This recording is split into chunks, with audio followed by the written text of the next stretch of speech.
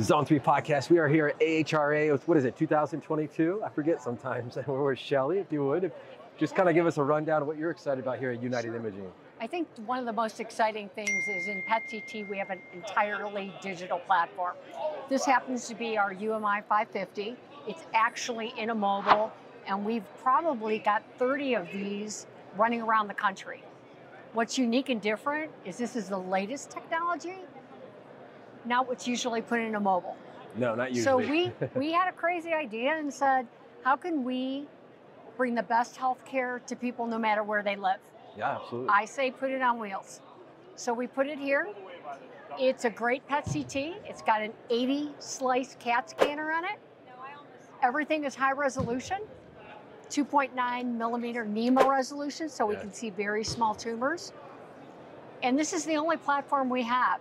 So at United, your choice is 24 centimeters, 30 centimeters, or 2 meters. And it's all this design and all of this technology. So it's very simple.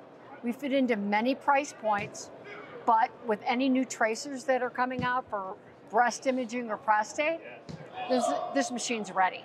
And you're probably getting pretty good feedback from the patients as well, I would imagine. Yes. You guys are kind of the Uber Eats of mobile imaging now, right? We are Uber Eats. We had a patient get off the table and she wondered if the scanner broke because she's used to a 40-minute iteration. This was 8 minutes and she was off the table. Oh, wow. And I got to start off by saying, I'm sorry I called you Shelly and it's Sherry. I'm and a twin. I get called many things, so don't worry about that.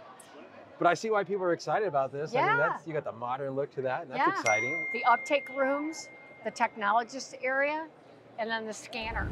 And so obviously in a scenario like this, the truck would just detach and then drive away and leave the trailer behind? Okay. It can. For some of the people that are doing cardiac imaging, half of our mobile fleet is oncology and half is cardiac. It actually has its own generator. First time I saw it, it was in a parking lot. There was a Sonic drive-through right next to it. It wasn't plugged in at all. It ran completely contained. Oh, wow.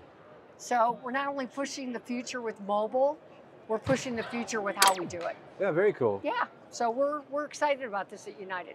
We're excited too. Thank you for giving us your time, Sherry. AHRA 2022 in the books. And then we'll do a King Kong.